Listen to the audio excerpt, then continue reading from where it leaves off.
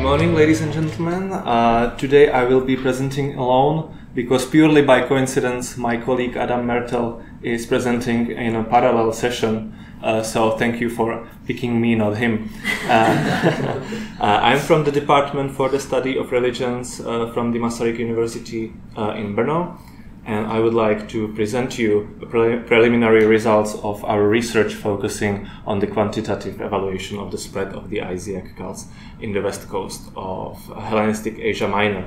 And this research is conducted within the Generative Historiography of Religion project at Masaryk University in Brno, and this project aims to explore spreading dynamics of ancient religious traditions in ancient Mediterranean by using quantitative methods.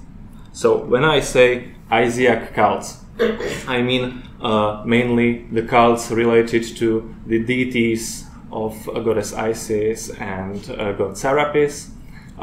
These were gods with very universalistic powers. They were of Hellenistic Egyptian origin, and they started to spread outside Egypt from the end of the 4th century BCE during the rule of the Ptolemaic dynasty in Egypt, and they became increasingly popular and later became really widespread across the whole Mediterranean. Here you can see the spatial dissemination of the archaeological evidence related to the Isiac cults, and in this research we were interested mainly in the early phase of the spread, which is approximately the period between the 3rd and 2nd century BCE, during the early era of the Ptolemaic rule in Egypt. And this period corresponds to the archaeological evidence of red color in this map. So you can see that at first these cults spread to ports and islands, mainly in the Aegean Sea, and when Rome gained the upper hand in the Mediterranean, these cults spread in subsequent centuries more inland and became really widespread across the whole Roman Empire.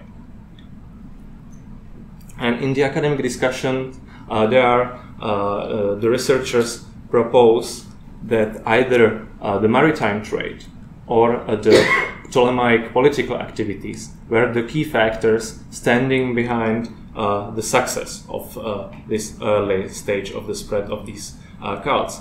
And there is historical evidence supporting both of these claims.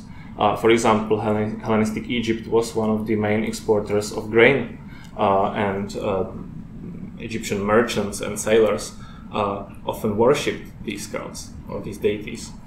On the other hand, the Ptolemaic dynasty was very politically active abroad, and the Isiac cults were closely tied to the ruling Ptolemaic dynasty. And the impact of these factors on the spread could have, or their interplay, could have significantly varied in different regions of the ancient Mediterranean. And in this research, we were focused mainly on the west coast of Hellenistic Asia Minor, because there was a really interesting political dynamics there. The Ptolemaic dynasty, mainly during the 3rd century BCE, occupied certain cities on the coast of the Asia Minor, and other cities were allies of Ptolemaic dynasty, and some of them served also as a garrisons or a naval basis for the Ptolemaic soldiers. And from the east of Asia Minor, there was this constant pressure from the Seleucid dynasty, the rival dynasty for the Ptolemies, and they were trying to lead campaigns to the coast. So really interesting political dynamics there, and we wanted to evaluate if this political situation could have had an impact on the spread of these cults. And in the academic discussions, in the academic discussion, there are some strong voices with respect to politics and the spread of these cults. So Peter M. Fraser said that the cult appears in harbors and cities with considerable commercial and international contacts, and not in cities under Ptolemaic suzerainty, the spread of the cult was not due to Ptolemaic propaganda or influence. On the other hand, François Dunant said that the presence of high-ranking Ptolemaic officials had to play a promoting role in the spread of these cults in the Asia Minor. And more recently, Laurent Bricolt said that the imperialistic hypothesis, which is the hypothesis originally formulated by Franz Cumont, and it says that the Isiac cults were directly promoted by the Ptolemies.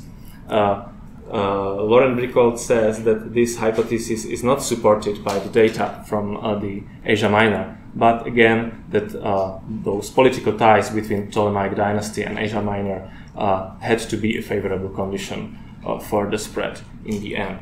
And we wanted to evaluate quantitatively these arguments and say something new in the discussion. So to be able to do that, to be able to compare the possible impact of political factors on the spread of the Isiac cults in the west coast of Hellenistic Asia Minor, we had to do three crucial methodological steps. First, we had to construct a model of the ancient transportation network as a platform for the quantitative analysis, because obviously the cult was spread by people traveling on ships or walking on land roads.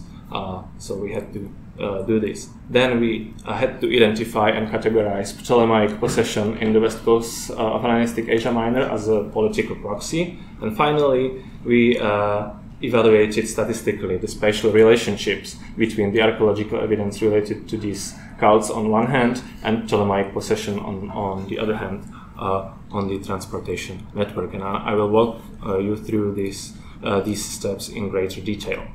So at first, we had to construct the transportation network along the coast of Asia Minor. And here we used the data set from the Digital Atlas of Roman and Medieval Civilizations. It is originally from the Barrington Atlas. And for the maritime network, we used the Stanford project Orbis, and we corrected those trajectories by consulting ancient navigational guides collected by Pascal Arnaud. And when we had the layer of the transportation network, we geocoded the archaeological evidence from the 3rd and 2nd century BCE related to these cults. So those orange squares represent Egyptian temples from the 3rd and 2nd centuries BCE, and those orange triangles are artifacts related to the Isiac cults from the same period. After that, we geocoded the political proxy. Those purple pentagons represent Ptolemaic possessions. We identified them mainly based on the catalog of Roger Bagnall's. It's a catalog called Ptolemaic Possessions Outside Egypt. And those in darker color had some military importance for the Ptolemies. They were, for example, garrisons or naval bases. And after we collected all those data and put them on the transportation network, we finally could evaluate those, if there are patterns among the data. And we intended to find those patterns by comparing distances from major Hellenistic settlements, by comparing distances from these settlements to the nearest political proxy and the distance to the nearest religious proxy. But here the situation got a little tricky for us, because measuring distances in kilometers was not suitable for this kind of research, because people traveled, for example, much faster on the maritime network when compared to road network. So we used approximate speeds for ancient ships and for traveling on foot, and we used also elevation coefficient, and then the distance was not measured in kilometers, but in days it took to get from the major Hellenistic settlements to the nearest political or religious proxy. So in the end, we had this table where where in the first column you can see the list of all major Hellenistic settlements. I think a list of all major Hellenistic settlements from the coast of the Asia Minor, and each of these settlements has a set of unique attributes. Each settlement has its distance to the nearest, for example, temple from the 3rd century BCE, distance to the nearest Ptolemaic possession, and we also conducted various network centrality measures in order to identify a certain strategical advantages for each of those settlements. And after that, we were able to compare the data and see if there are any patterns in them. So the first statistically significant result was expected and logical. This basically means that places the Hellenistic settlements that were more distant on the network from the source of the spread of these Isiac cults from the Egyptian Alexandria, that these places, if they were more distant, then they were also distant from the religious proxy, from the temples from the 3rd century BCE. And it is very logical because you expect, with respect to logistics, that places that were nearer on the transportation network to the epicenter of the spread, that there will be more temples there. However, a very interesting result and statistically very significant, and the correlation is really strong here, is between the distances of Hellenistic settlements to Ptolemaic possessions and distances to temples from the 3rd century BCE. And we used here the temples from the 3rd century BCE because the Ptolemies were active on the west coast of Asia Minor, mainly during the 3rd century BCE. And this scatter plot basically means that if a Hellenistic settlement was a Ptolemaic possession or had a Ptolemaic possession in its proximity, it also had Egyptian temple in its proximity too. However, just to show you, not everything was correlated in our analysis, and these are only preliminary results, so we will explore it more in the future. But for example, there wasn't a correlation between distance to the Egyptian temples and number of visits on the network. The visits means that we, through a Python script, we released traveling units from ancient Alexandria to each port to each settlement on our network, and each settlement counted how many times it was visited by a traveling unit traveling elsewhere on the network. This number could indicate some strategically advantageous position on the network. Thank you. But here it can be interpreted that there was no central hub on the network, but there were many, for example, ports on the coast of Asia Minor, which played a similar role with respect to strategic position. And there were also interesting side observations in this research. For example, both the political and religious proxies were located within a 30 kilometers wide belt from the coast, with only 1.5 exceptions, let's say, or 2 exceptions.